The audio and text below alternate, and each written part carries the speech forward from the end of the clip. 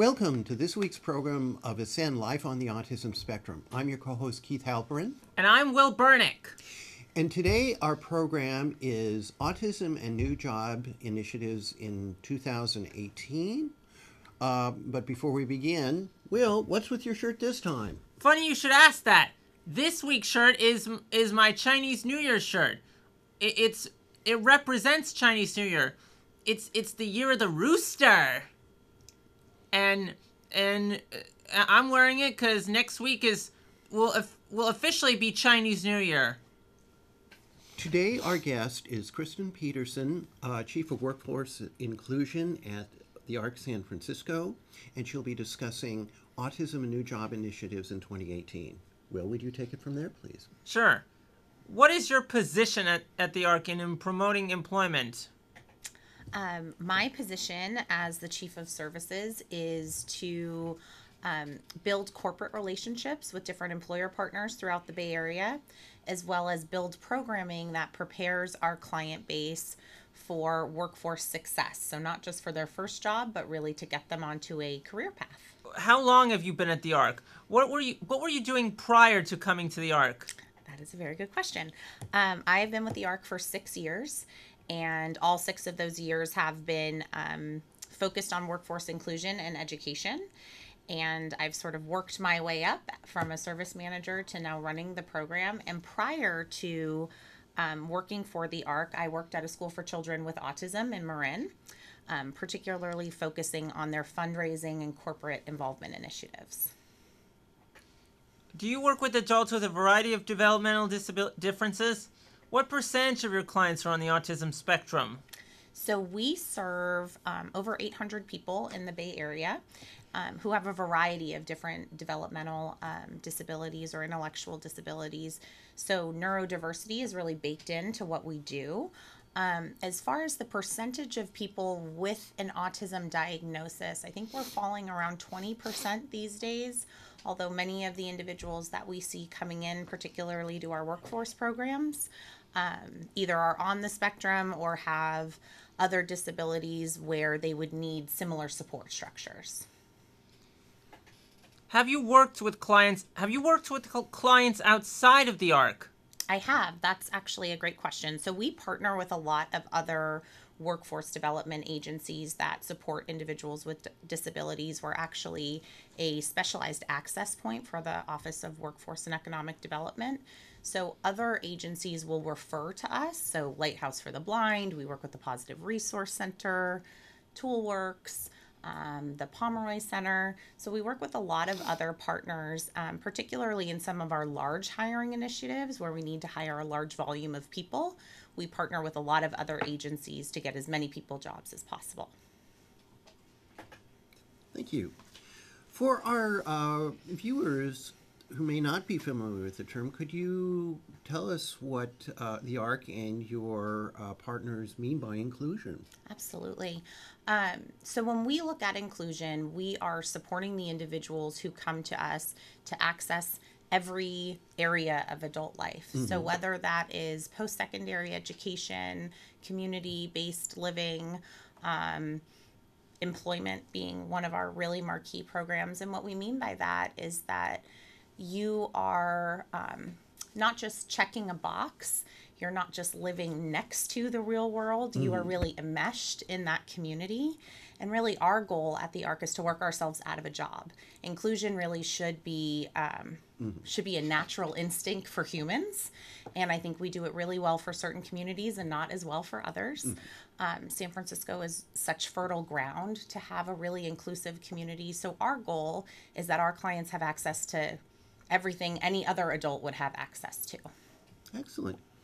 Can you tell us about some of the companies that have done initiatives up to this point or are in the prospect of doing so? Absolutely. So we work with over 180 employer partners throughout the Bay Area.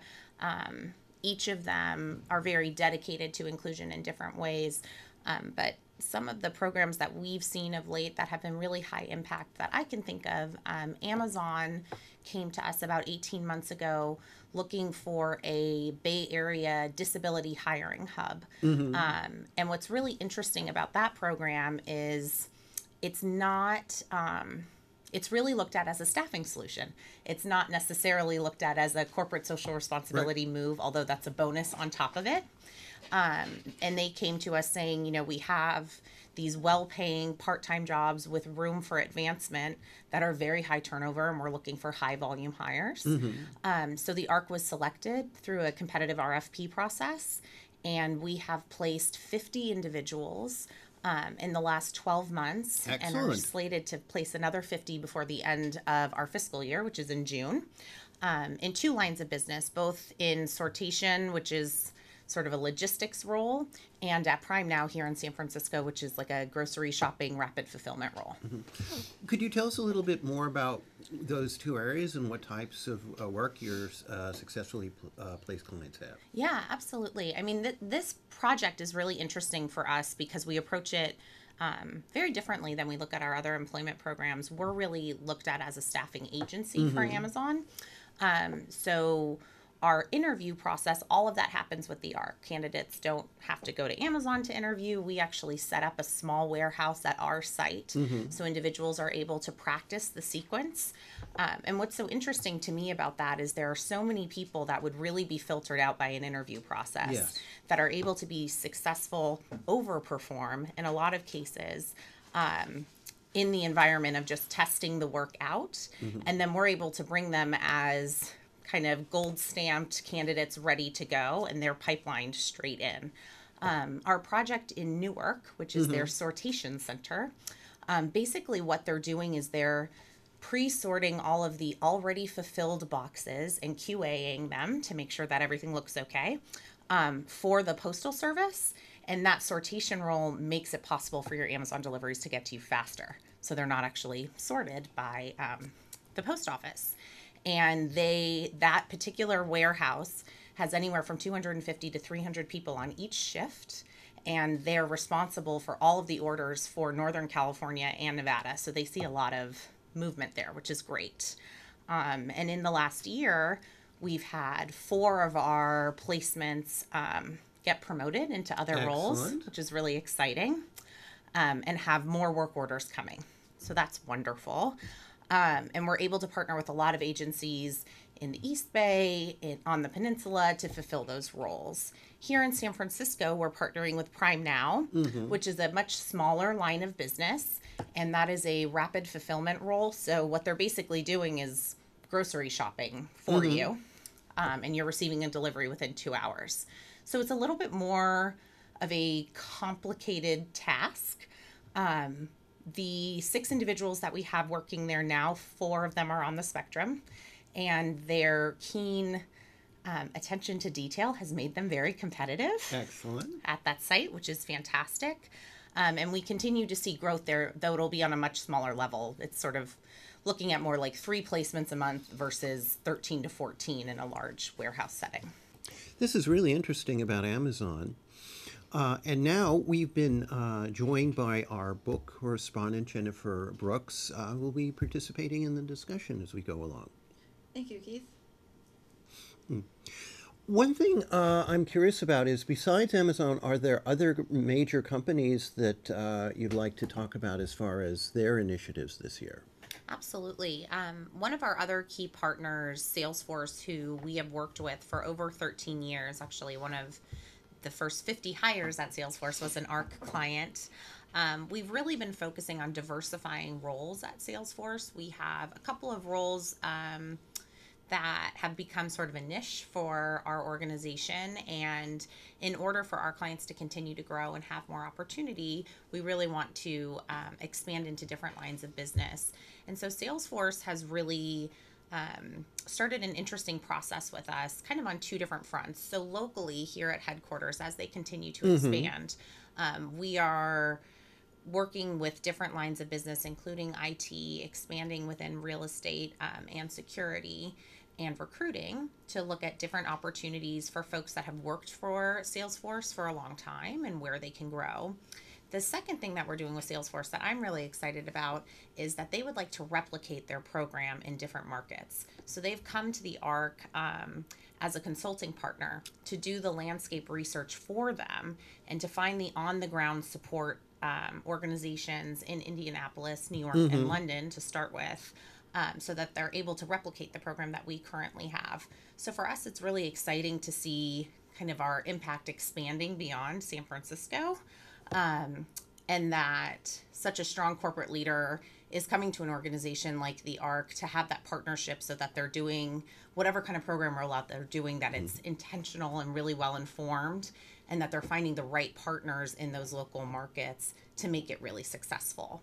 And those efforts will be more pan disability. So we'll be looking at intellectual and developmental disability, blindness, and individuals who are deaf and hard of hearing. In my day job, I'm a recruiter, so I'm very interested to find out how ARC goes about recruiting people for its various clients. Absolutely. I think one of our most important partnerships with recruiting, and where we're seeing a lot of feedback and engagement from our employers, is that maybe the way that they're currently recruiting is creating unnecessary barriers for a hugely underutilized talent pool. I mean, as a recruiter, you know that San Francisco is experiencing its lowest unemployment rate in recent history, that we're below 3% at this point, yet this is a population that, you know, depending on federal numbers that you're looking at, anywhere from 60 to 80% unemployment is about typical for a neurodiverse population. And where we can really assist is looking at sort of that systematic recruitment structure and traditional recruiting practice, and how we can assist recruitment professionals in seeing beyond some of the soft skill barriers that may come up during an interview process, but may not be that relevant to the job, or may those edges might kind of smooth out once someone is comfortable in an environment. Interviews are a very intense process, I think, for all of us, particularly in tech. They are by design a very intense process, and at a time where companies are tripping over each other for talent, there are a couple of companies that are coming to us saying, how can we be more strategic? How can we be more inclusive in our interview process and in our recruiting process to ensure that we're getting the best talent, that we're having high levels of retention, which, you know, people are moving around so much right now. So we provide a lot of training to recruitment staff, HR staff, to ensure that they have that lens going in, that making sure that some of the questions that you're asking, or the way that you're looking at how someone's going to join a team, and really unpacking that. I think that, you know, historically, and even in our own organization, some of the ways that we looked at hiring really excluded individuals who could be very successful. So it's really an opportunity for thought partnership and sort of a shifting of best practice and a review of best practice to ensure that you're getting the most that you can out of the talent pool. Very good. Jennifer, you had a question. Yes, well, speaking of talent, there are many people who do have high levels of talent. I myself have a master's degree in statistics, and yeah, like you said, the traditional recruiting practices, whether it was intentional or not, are pretty much designed to exclude those people. Yeah. And those people face a double whammy because they think, well, you have a master's degree, you're so smart, it should be so easy for you to get a job. Why don't you have a job? What's wrong with you? Well, in that barrier of, and to your point of a double whammy, if you're also highly educated, then if you're looking to get into something more entry level and work your way up, someone's looking at your resume and thinking you're too highly qualified for a role. So I think what we can do as an organization, what we can do as sort of a collective and a practice, is to really have those conversations with the recruiting staff. Because that's where it's happening, and really change what that culture of recruitment looks like.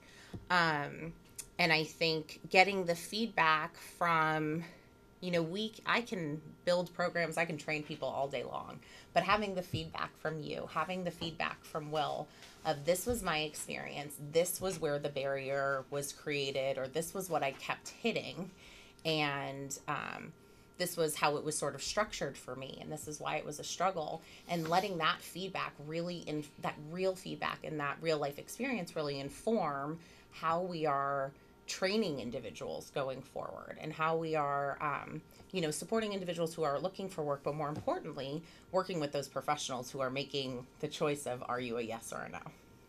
Yes. And do you work exclusively with private sector companies, or do you work with government agencies too? That's a great question. So we work with everyone. We work with primarily corporations, just because they tend to have better budgets and a little more flexibility.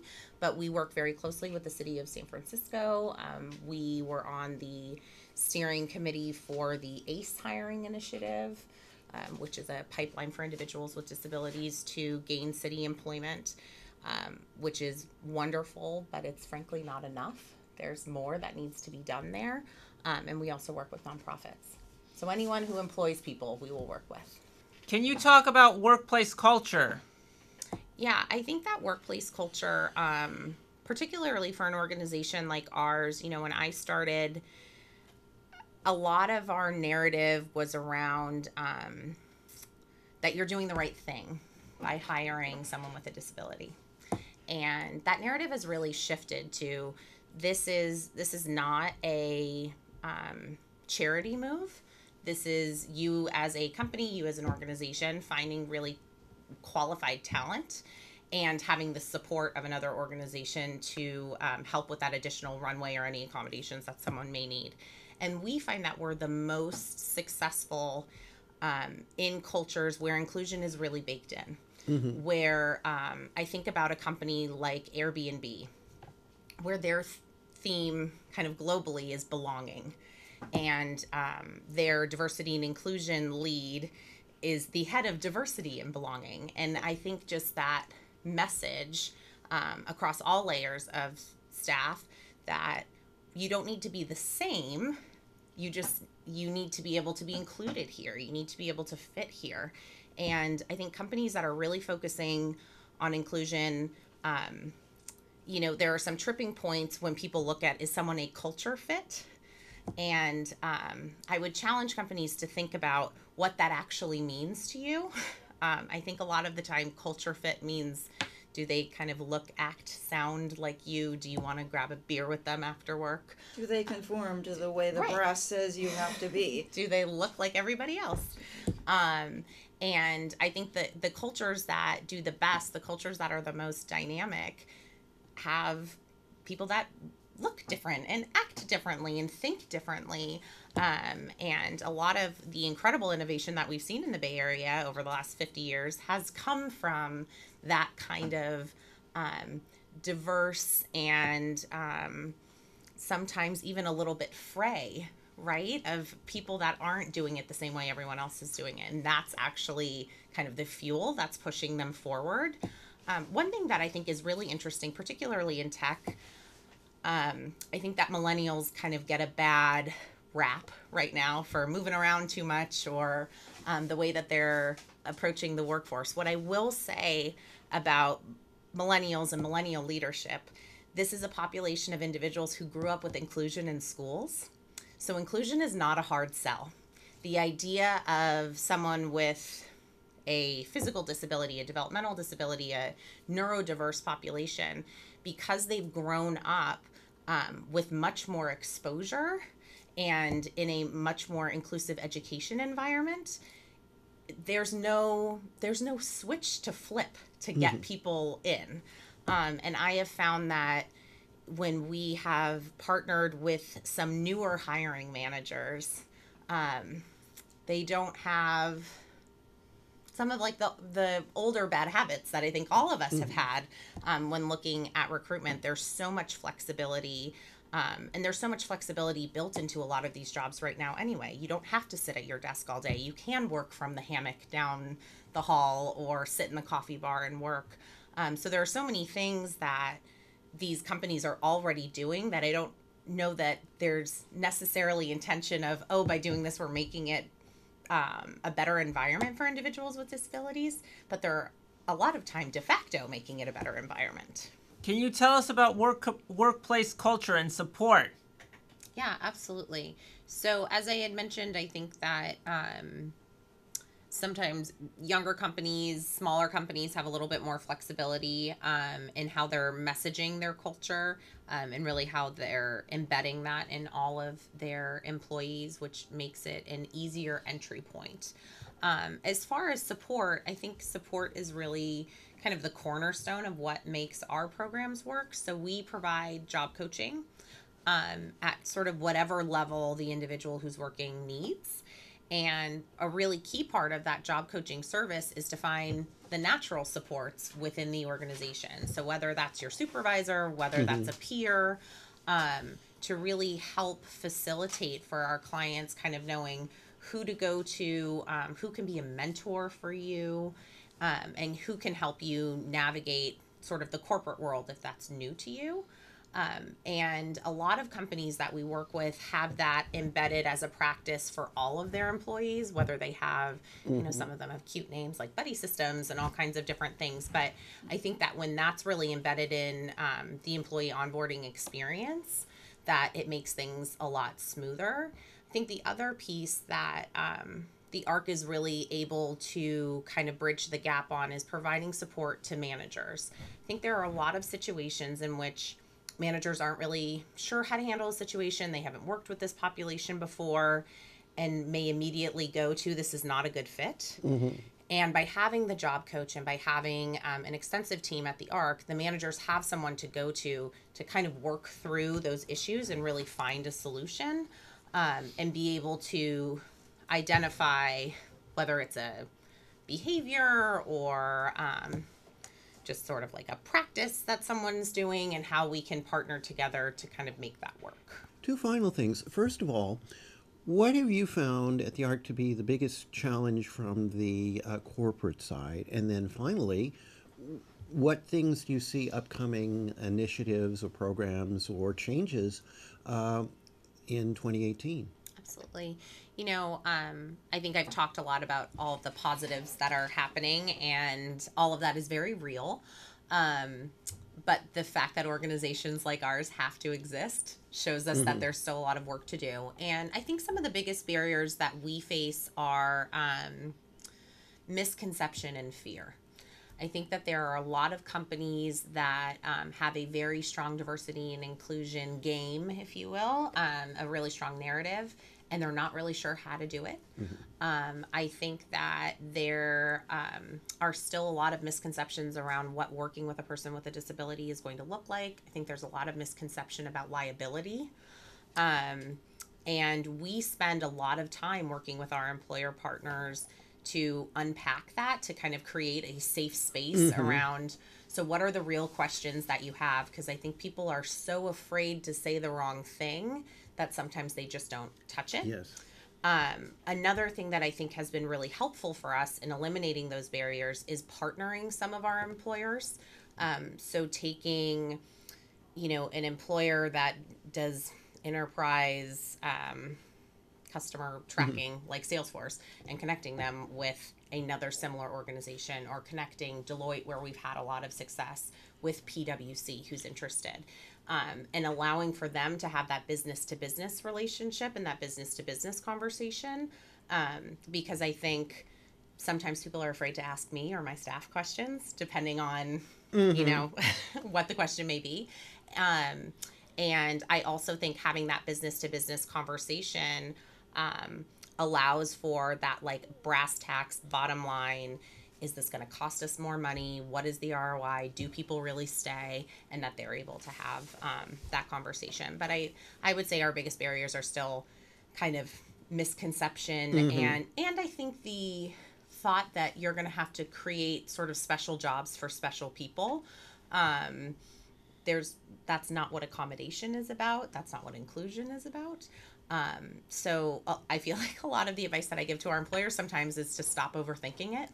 You're looking for someone to meet your business need. That is the conversation that we're having right now. As far as things that are coming up in 2018, we're really looking at different emerging markets, whether it be sort of the gig economy or rapid fulfillment, some of the other jobs that are coming up there. and really looking at how we can embed ourselves in these larger diversity and inclusion conversations, because our programs are often separate from or sort of to the side of a larger diversity and inclusion initiative. I think some other things that we will see coming up are some interesting opportunities in tech, particularly in IT support, where we have a handful of companies that are doing time studies right now on kind of bringing in tech support at a more entry level that has opportunity for growth with or without a college degree. And I think we see this in workforce development across the board, no matter what population you're working with, that encouraging companies to look at these alternative pipelines is only going to make their companies stronger. And looking at certain barriers, whether it be a driver's license or a master's degree or a college degree, and really unpacking why that's a requirement. So I see our role as continuing to advocate for, looking and tapping into these talent pools going forward. So I think 2018 is going to be an exciting one for us. It certainly sounds like that. You have been a wonderful guest, and we thank you very much for your time, and we would love to have you back in the future. I would love to come back. Thank you very much, Kristen Peterson. Thank you. And now we'll hear from our book correspondent, Jennifer Brooks. Thank you, Keith. In honor of Valentine's Day, I'd like to tell you about 2 books that deal with the subject of romantic relationships. The first is called Loving Mr. Spock by Barbara Jacobs. This is the story of her relationship with a man named Danny, who, unbeknownst to both of them, was on the autism spectrum. Now, spoiler alert, the couple did not live happily ever after. The relationship was a failure, but the book is still valuable, especially because in addition to telling her own story, Barbara also writes a neurotypical's guide to understanding people with autism. So if you can only read one book on the subject, this would be an excellent choice. Throughout the book, Barbara includes quotes from a variety of people on the spectrum describing their experiences. Unfortunately, one of them is not Danny himself. That's the book's only serious flaw, but still, highly recommended. Second is a book that both Barbara and Danny could have benefited from reading and studying. It's called Romantic Intelligence. This book is aimed at people who have high levels of intellectual intelligence, but aren't so good at dealing with things like human emotions and human relationships. That describes a lot of people on the autism spectrum, including Danny. And the reason why this book is so useful is because it's not only an all-purpose guide to how to form a successful relationship, it also includes various exercises throughout. Let's see if I could. All right, here we go. Here is a compatibility checklist. It includes items such as, my partner and I have discussed our expectations of how things should work in a relationship, i.e. chores, finances, and family obligations. So, yes, one of the things that it's important for couples to agree on. Any couple, whether they're neurotypical or otherwise, would have a difficult time forming a successful relationship if they couldn't agree on something like that. So, very useful book, very highly recommended. Thank you. Well, folks, that's our show for this week. As we are filming, we've got upcoming Valentine's Day for all of you who are in a romantic relationship of some sort to have a wonderful time. And beyond that, we're also, as Will's t-shirt said, upcoming Chinese New Year. So for those in the community, Hung Hei Va Choi. Once again, I'm Keith Halperin. I'm Will Burnick. I'm Kristen Peterson. And I'm Jennifer Brooks. And that's it this week for Life on the Autism Spectrum. Take care.